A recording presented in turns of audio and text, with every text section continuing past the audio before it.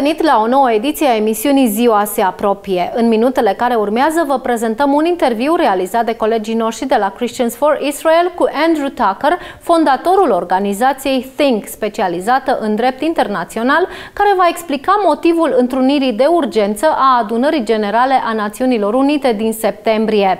La 19 iulie, Curtea Internațională de Justiție a publicat avizul consultativ despre așa numitul teritoriu palestinian ocupat, inclusiv Ierusalimul de Est. Acest aviz va fi discutat în zilele următoare la viitoarea reuniune a Adunării Generale a Națiunilor Unite din această lună. Națiunile vor vota avizul consultativ. Acest lucru ar putea duce la sancțiuni și condamnarea ulterioară a Israelului, cu implicații majore pentru creștinii din întreaga lume care sprijină Israelul. Vizionare plăcută! The International Court of Justice recently issued an advisory opinion on the so-called occupied Palestinian territory in Israel. This opinion can have a huge negative and even threatening impact on Israel. We're going to speak about this in this program. Our special guest is Mr. Andrew Tucker, co-founder and director of the Hague Initiative for International Cooperation. Andrew Tucker, welcome in our program. Thank you, Cornelius. Let's start immediately. Can you explain us what does it mean, this advisory opinion? What does it say? Cornelius, this advisory opinion is highly problematic. We have an opinion by the highest judges in the world, the highest in the UN system, who have made a document which says that Israel has no rights whatsoever in the core mountainous areas of what is known as Palestine. Israel must withdraw from those territories. They call the occupied Palestinian territory, as it's known in the UN, and all settlers must be evacuated. This advisory opinion is the conclusion, as I see it, of 100 years of the enemies of Israel who do not want to see the Jewish state exist, finally achieving their goal of having these judges come with a pronouncement which they will now use in the political sphere to undermine and destroy the state of Israel. I think it's as simple as that. But what is the status of that opinion, and why is it so threatening for Israel? Well, this is an advisory opinion. The court is a UN body. It has two functions. It can decide on disputes between states. If states bring a dispute to the court, that is not what's happening here. It can give an opinion to a UN organ. In this case, it was the General Assembly that put two questions to the court in 2022. They were biased and selective questions because they were written and drafted by the Palestinian delegation plus 87 member states who voted for it, less than half of the UN member states. They've been working towards this for the last decades. It was 87 states ganging up against one member state to ask the court to look only at the state of Israel's violations of international law. Not one moment has the court looked at Palestinian violations of international law or violations by any other state, just Israel in this case. So the microscope is on Israel, and the court received submissions, written submissions, oral presentations from 52 of these 87 member states, plus a few states who were opposing these proceedings. But highly problematic, we have three international organizations who were also in court. The Organization of Islamic Cooperation, the OIC, the League of Arab States and the African Union. They all represent many, many member states, probably about half the number of UN member states, presenting the case effectively saying that the very foundations of the state of Israel are illegitimate. I think it's terribly important to understand this point. This is not about territorial borders. It's not about whether or not the Palestinians can have self-determination. This is about the existence of the Jewish state of Israel. And they were in court saying that everything that lay the foundation of the State of Israel in 1948, going right back to the First World War, the Balfour Declaration, San Remo, the Mandate for Palestine, all illegitimate because it undermines the Palestinians' right. They are the exclusive owners of this land. That is their case, and the court has bought into it. So its opinion, in my view, is very one-sided and selective. It's important to note, only 11 of the 15 judges supported the opinion in its totality. It means that 4 judges, Sebutindi, the Ugandan, plus 3 together, Tomka, Abraham and Arescu, important judges from European countries, said the court has got it wrong. The court has got it wrong. They're very clear about that, legally and factually. So when you ask what is the effect of the opinion, it's an advice by the court to the General Assembly. It is not a decision, it's not a determination, it's not a resolution of the conflict. It is simply an opinion on some legal and factual issues, and it's up to the General Assembly to decide what it thinks of this opinion. It doesn't have to follow it, it doesn't have to treat it as binding. It can be critical of parts or all of it.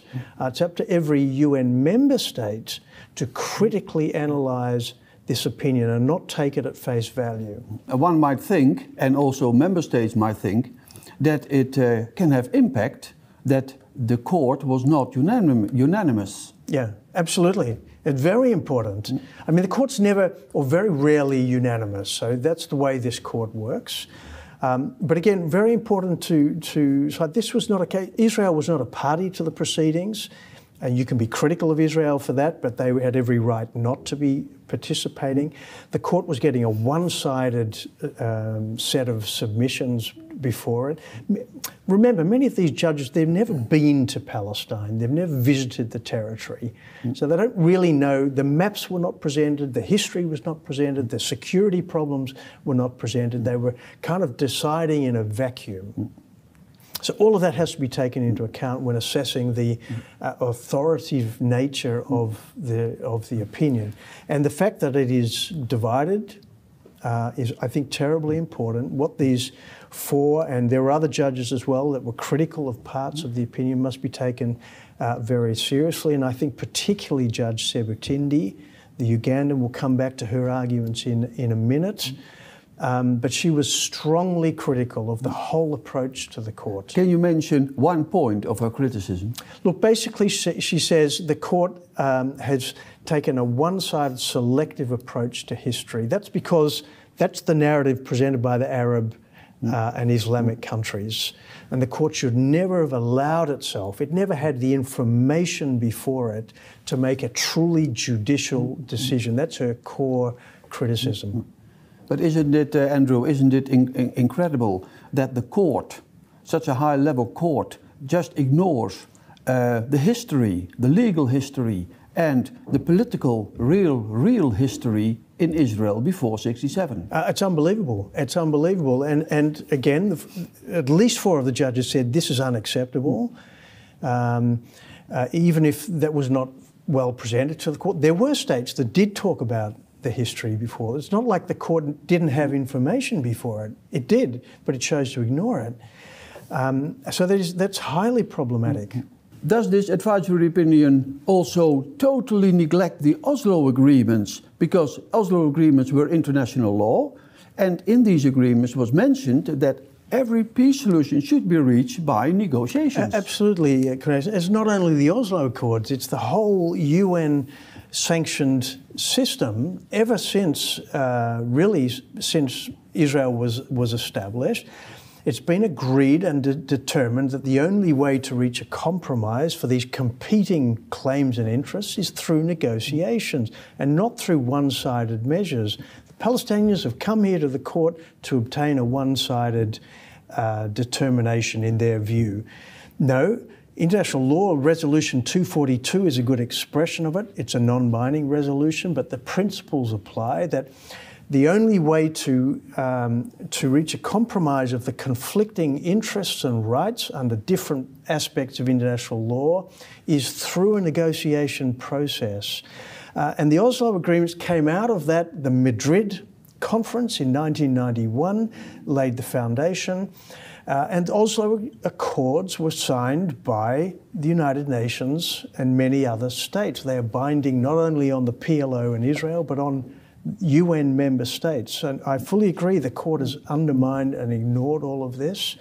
And I think this is a fundamental point when we're talking about the opinion. One of the reasons why we shouldn't be adopting it is because it's undermining the possibility of compromise and agreement. There will only be peace in the region when the Palestinians and Israel and the Jewish people are able to live together in harmony. And this is creating conflict rather than resolving it. What do you think will happen when the United Nations General Assembly will speak about this in September? Well, this is where it gets very, very dangerous. Again, there are three problems with this opinion. It's biased, it's dangerous, and it's wrong, right? But when it comes to the General Assembly, it becomes political. And states are going to vote whether they think it's good or bad. They're going to vote for it or against it. And many will vote for it because this is their kind of ideology. So the possibility and maybe even the likelihood is that a majority of member states are going to say, we accept this opinion. Now, what the court has said is not only must Israel remove itself from these territories, its military and civilians, other member states are obliged under international law to make sure this happens. And the UN must make sure it happens. So we're talking about sanctions, we're talking about divestment, we're talking about boycotts of Israel. A state like the Netherlands is going to be under enormous pressure to remove and cut all ties with Israel. It's not just about the territories, it's not just about support for activities in the territories. What this opinion is now saying, if it's accepted, is that Israel is such a foundational violator of international law that it must be sanctioned until it complies with the requirement to unilaterally withdraw itself, which Israel will never, ever do. Certainly not after October the 7th. What could be the impact when everything will happen, as you say? What could be the impact for member states, churches, pro-Israel organizations, pro-Israel political parties, and all other institutions? What can be the impact? Well, the result of this, again, is to say that what the opinion is saying is the law requires sanctions to be imposed on Israel until it complies.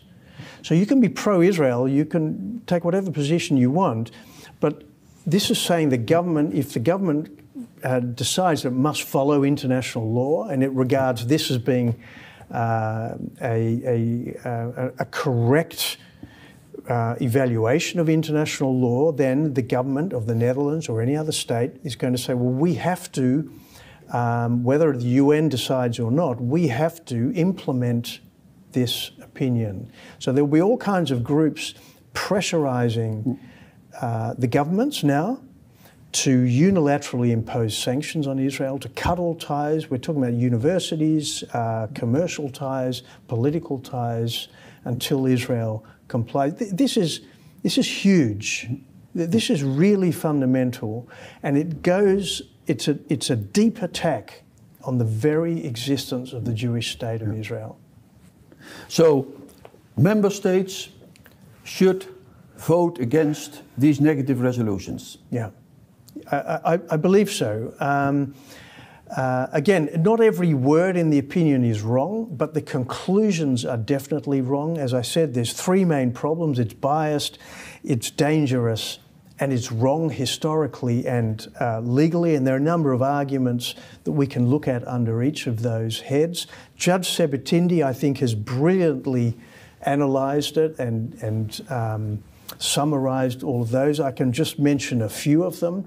But basically, she says this is a gross violation of the sovereignty of a UN member state. Israel, whether you like it or not, came into existence in 1948. It didn't come out of nowhere. It came out of the mandate for Palestine, which was the right of the Jewish people to a national homeland in Palestine, including Judea and Samaria and Jerusalem. The court is sweeping that aside.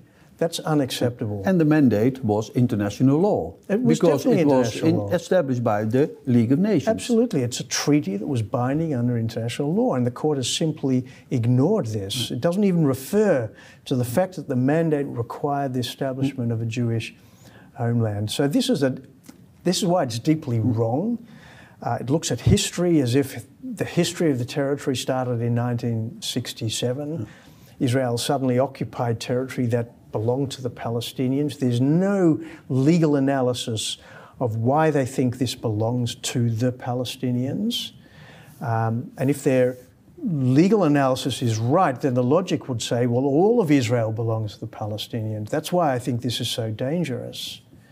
It ignores, moreover, the whole context within which this conflict is taking place. The role of Iran, the role of Islamic extremist jihad terrorism in the region, the problems of what happened in the Gaza Strip, the fact that Iran and others are deeply embedded in the West Bank. The court doesn't mention any of these things. It was not presented to the courts because the process was so biased and selective. So we have a kind of statements by the courts which are devoid of reality, really. If Israel were to withdraw unilaterally from the West Bank, what is going to happen, Cornelis? It will be the same as happened in Gaza in 2005. Hamas will take power, or worse, Palestinian Islamic Jihad, the other groups. Iran will have free rein to take control.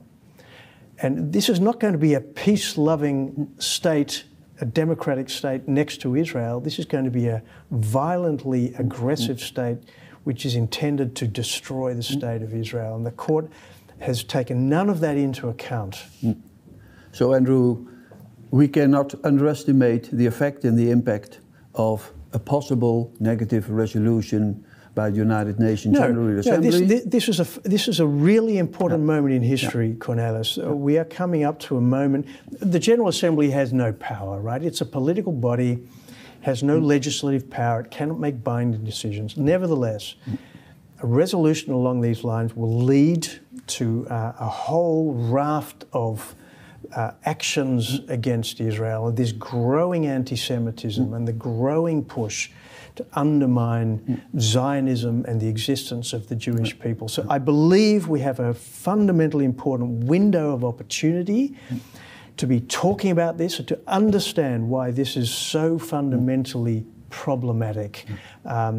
So I really hope that we all read into this. You can visit our website. We have materials available so that you can use it in making submissions to your governments or whatever, in order that there is a pushback against, and it's not against the court. We're not criticising the judges individually, although I think there are some judges who are deeply biased, particularly the president, Lebanese former diplomat, very anti-Israel. He's been very aggressive. He should never have been presiding over these proceedings. But the whole process and the whole UN process, which is deeply biased against Israel, we need to realise this is deeply, deeply flawed. What can we do? What can our viewers in their various countries do? Well, the first thing you can do, Cornelis, is first of all be informed. Make sure you understand. Read some of these documents. They're not dry legal documents. Highly recommend certainly the opinion. You'll get a flavour and a sense for how esoteric it is and rather one-sided. The dissenting opinion of Judge Julia Sebutindi, a brilliant piece of work. It explains the history and the legal principles, I think in very clear language. You can download it from the ICJ website.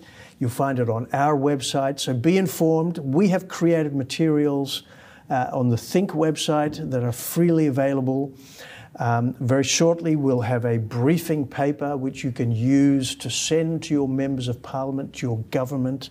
It explains the reasons why states should be very critical of this advisory opinion and what the possibilities are in voting in the UN in September. So these are all possible, and I would say engage in a conversation with others. For too long, we've allowed the public discourse to be dominated by one side of the agenda. And Israel has not been good at it, and others have also not been good at it, as putting the true historical and legal narrative. And I encourage everybody to engage in that. Well, Andrew Tucker of the Hague Initiative for International Cooperation, thank you very much for this very informative and important information. And dear viewers, let's pray. It's so important to pray for Israel, to pray for the international, for the United Nations General Assembly in September. Continue praying, not only today, continue praying until the end of September. It's very important. And spread this information, this video. Spread the information also from the website of Think on your social media platforms and inform the people. And contact your politicians in your country, contact your governments and give them all these necessary information, because what's going to happen in the United Nations General Assembly in September is very important and could be very, very threatening. So let us stand up. Let's come into action. Let us stand with Israel. Thank you.